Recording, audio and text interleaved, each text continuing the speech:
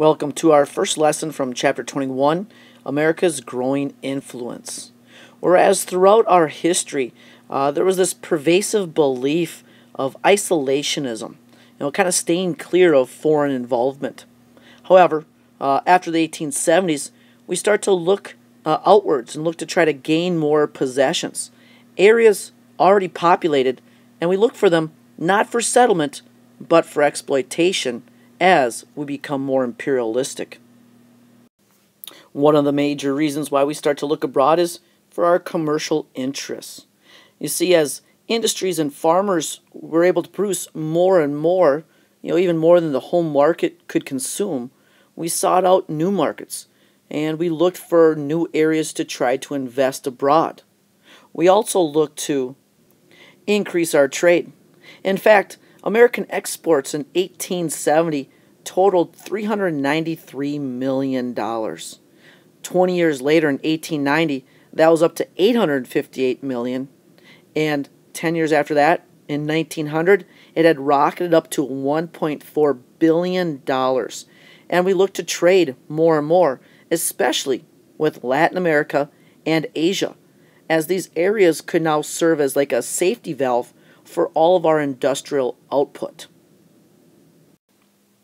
And as we look to increase our foreign trade, we also were competing with foreign powers who were carving up Africa and Asia as their own spheres of influence and places where they had trading privileges and kind of their own colonies. Well, a naval strategist, Alfred T. Mahan, in his book The Influence of Sea Power Upon History, which he wrote in 1890, talked about how the United States needed a new, modernized navy. And in it, he puts forth three tenets. He says, one, the United States needs to have a two-ocean navy. Two separate navies, one that can patrol the Pacific and one that can patrol the Atlantic. He also proposed that the U.S. look for naval bases around the world. These could serve as coaling stations, places to refuel, to resupply themselves, but it would kind of open up, keep safe our ships as they were going from, the United States to other markets and offer protection. And the third thing he proposed was a canal. And we end up eventually, fulfilling all three of these things that Mahan put forth when we kind of complete the Panama Canal later on. But Mahan proposed that these things were important for the United States so that we could be rich in peacetime and unbeatable in wartime, as he believed it was the Navy which would kind of secure our own safety and wealth. Another reason that kind of propelled America's growing influence throughout the world was social Darwinism.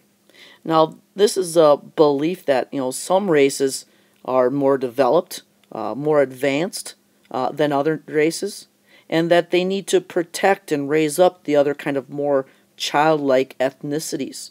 There's kind of this racist belief that, we had a superior culture, religion, government, education, and even economy. Our way of life, was better than other people's, and we kind of looked like it was our duty to try to spread these things to, other people living in other parts of the world. So really it was kind of this belief that the earth belonged to the strong and the rich. And kind of along those same lines, as argued by the Congregational minister Josiah Strong, when he wrote about the United States having an obligation to attempt to civilize and Christianize other people, kind of advocating for the superiority of the Anglo-Saxon civilization.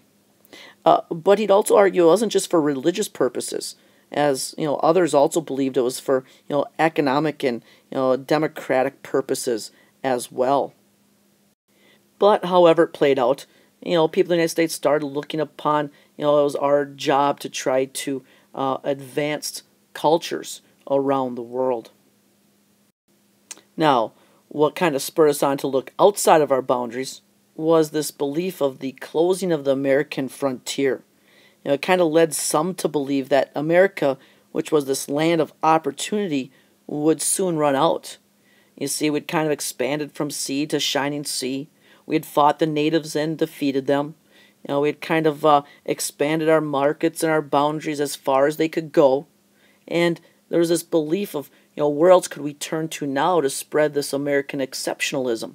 Where could we spread our culture and our way of life, and what markets would we expand to next? And with the closing of the frontier out west then, there was this kind of belief that we had to start looking outside of our boundaries. And that's when we start to look for those new markets and coaling stations and new areas to try to conquer. But this belief wasn't anything new, as back in 1867, when Secretary of State William Seward, who was an ardent expansionist, kind of laid the groundwork for future American expansionism. And in 1867, he purchases Alaska from the Russians. Even though at the time it was called Seward's Folly, because people didn't really think Alaska was good for anything, he actually had to convince people that there was natural resources up there that would benefit the U.S. In fact, though, he didn't just want to buy Alaska for the purpose of buying Alaska, but he also thought it might be the first step in being able to claim all of Canada, and kind of squeeze the British out, and then eventually look to Mexico and islands around the world. So he really wanted the U.S. to kind of dominate all of the Americas. He even wanted the U.S. to build a canal and look to try to claim Hawaii because of its significance and its location in the Pacific. All these things eventually come true, not while he's Secretary of State, but during this time period that we're looking at now, the late 1800s and early 1900s. And one of those areas that Seward had wanted was Hawaii. In the 1820s, America established its first missionary there in an attempt to try to spread religion and culture and the United States way of life. But shortly thereafter, we also take an economic interest in Hawaii. And as with many native inhabitants, America's view of these Hawaiians, are kind of as being backwards and not as advanced and not having our culture and religion. Kind of those things that we talked about as to why America was trying to go out during this time and look to expand their influence.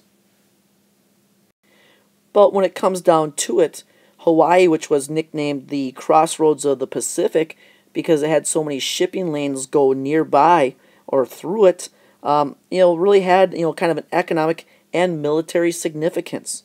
And as you're probably aware, that's where Pearl Harbor is located today and how important that is of a naval base for the United States. And as it plays out, once the king of Hawaii dies, Queen Liliuokalani it kind of comes to power. And she disliked the fact that the power was being wielded by the white minority. And she actually wanted Hawaiians to kind of reclaim the rule of Hawaii. But by 1890, as the McKinley Tariff raised barriers against Hawaiian sugar, American planters sought the annexation of Hawaii by the U.S. to try to eliminate those tariffs. In fact, Americans led by Sanford B. Dole here, and with the support of the Marines, overthrew the Queen in an attempt to try to get Hawaii annexed. Well, this annexation was never ratified, and Cleveland, President Cleveland, even attempts to restore the Queen. However, the attempt by Cleveland to restore the Queen fails, and basically a government is established that's kind of ran by the Americans that were out there, kind of the businessmen that kind of came to dominate politics. And through continued efforts, eventually, by 1898, the U.S. does finalize the annexation under President William McKinley. Now, Sanford B. Dole had served as president while Hawaii was a republic, and eventually serves as territorial governor once they're annexed by the United States. So, as you can see, there's many reasons why the U.S. started to look to expand its influence around the world, as well as a couple examples of where we expanded to. But we'll continue this look at American imperialism in our next episode.